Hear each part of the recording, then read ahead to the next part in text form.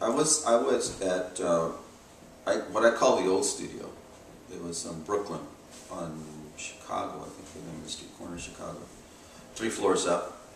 And, you know, Sister Karen and I, we just became soulmates. You know, so she hired me right away. And I think that, you know, it helps. Education helps because you can talk to another person that has gone through the same thing and use a certain type of vocabulary. So, you know, we did that, and then I think, and then being the fact that she's from Arizona, and so,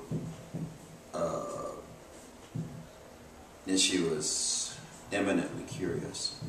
You know, she was really curious in what an individual person was going to print, was going to come up with.